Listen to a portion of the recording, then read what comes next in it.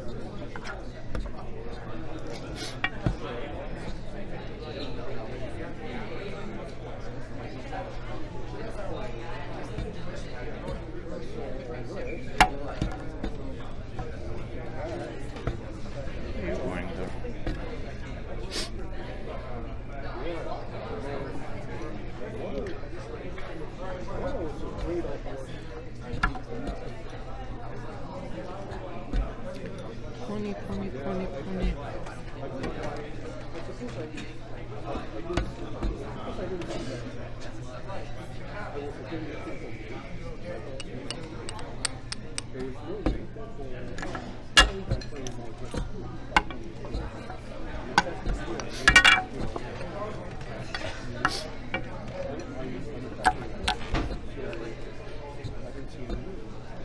Uh-oh, shoot. I lose. I don't feel so bad. No. It's almost like the kid knew what he was Sit down. Who won? But don't you want to be white now? No, the kid did. I'm fine. Wait, This give him more one? time. He can No. win. No. More time. No. I'm so No. used to. You need more time. No, I don't.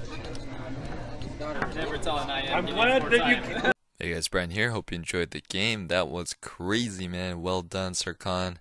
Only 12 years old and getting that nice win over an IM. I mean, even though there was time odds, it's still a nice win.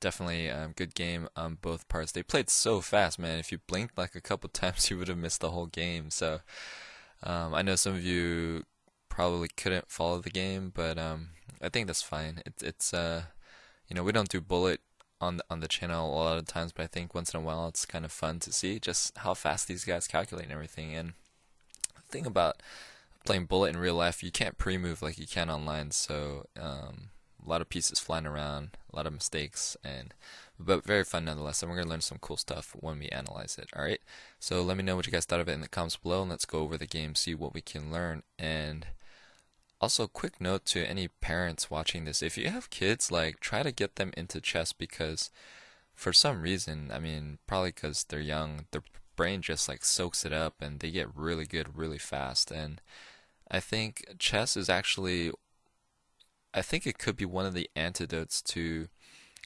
all the negative effects of modern technology, like with apps and smartphones and all that stuff. Like, all of that stuff is conditioning, they're rewarding kind of short focused behavior in minds of kids, right? I think when you look at a lot of kids nowadays, they're very like, they can't focus for a long time. But if you get your kid into playing chess, tournament chess, like those really long, like hour, 2 hour, 3 hour, 4 hour long games, and they will be able to develop that focus. Like any parent watching this, go to like a big scholastic chess tournament and you'll be shocked at seeing kids like as young as 4 or 5 playing chess and not talking and just sitting in their seat concentrating for 4 or 5 hours. It's an amazing thing to see. It's very rare today, so just a quick piece of advice there. Alright, don't forget to check out the video description for all the cool links as well. All the Amazon chess gear links are there, as well as we got new merch, so there's a lot of coffee chess merchandise you guys can get as well, cups, shirts, and a lot of cool stuff. Really helps support the channel and get cool stuff as well. Alright, so in this position in the game we had Serkan take, and then Levon took. Let's go move back here. Pause the video. What would have been another move for white here? This is a good tactical thing to consider, and this is very tactically rich. There's a lot of things to learn. So,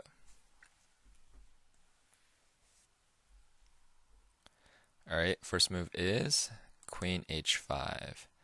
The idea is you threaten mate here. Oops, sorry. You threaten mate here, and the escape square is covered by the knight. So, what do you do as black? Obviously, take the knight, retake with the bishop. And now look at this, bishop attacking the queen. Where's the queen gonna go?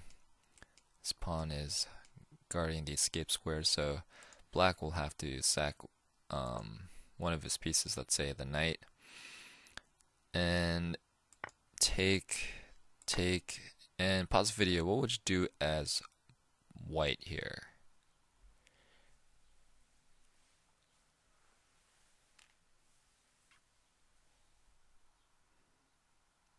It's a really sweet tactic. I'm gonna give you guys a little bit more time just because it's like, for those of you who've never seen it, you will remember it after you see this.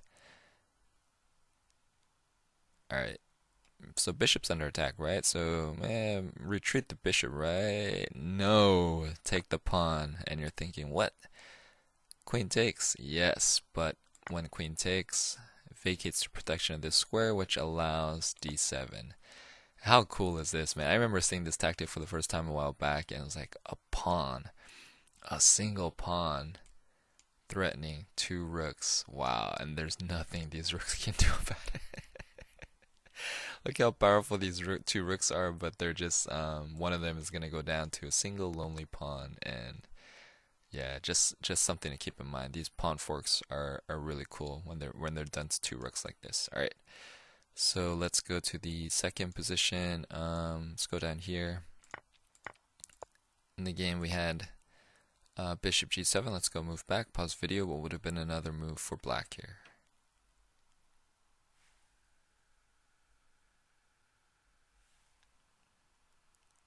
Alright, you got to get rid of that pesky pass pawn here. You have to.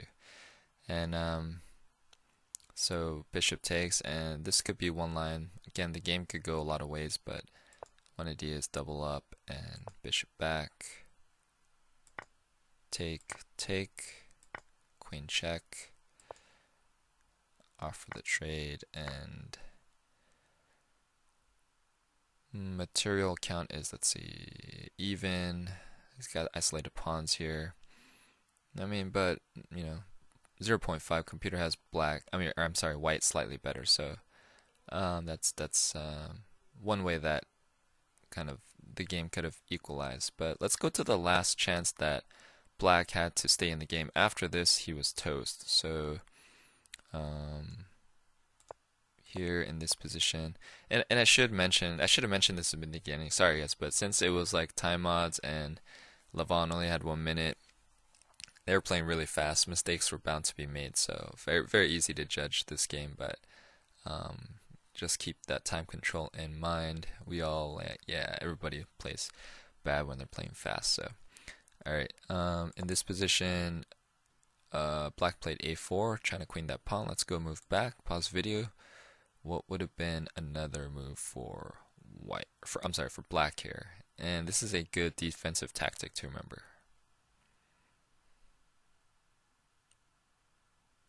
Alright, to give you an idea of what happened in the game, I mean, once you remember what happened in the game, I think it's easy to remember what to do here. So, in the game, after a4 was pushed, we had queen takes. Let's go a couple moves back here. Once this pawn drops, this pawn will drop, and white has these beautiful pawns here that prove to be the decisive factor in the game. So, as black, definitely want to protect that pawn. So rook over is the defensive tactic, and that'll kind of hold the position for a while. White is still better at 1.8, but once this goes, it's kind of like a dam bursting like a log jam. You know, it's just the water's just gonna all these pawns are just gonna roll. So alright, that's about it. Hope you guys enjoyed the game. Hope you guys enjoyed the analysis. Please don't forget to like, share, comment, and subscribe. Hit that bell notification, and thanks. I'll see you guys later.